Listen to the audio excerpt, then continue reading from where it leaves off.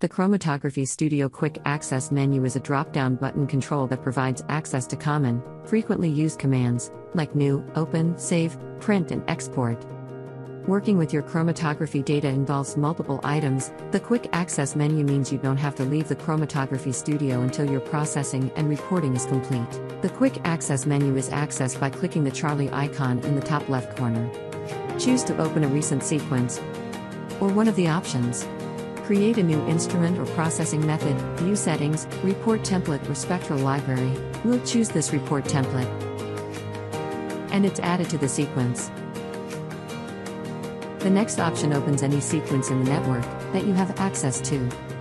If you need to, add associated items from other sequences or folders, like another processing method. Next, a copy of the current sequence can be saved, or choose the studio pane and it can be saved as a new item immediately. Likewise, having chosen the chromatogram, it can be printed on its own.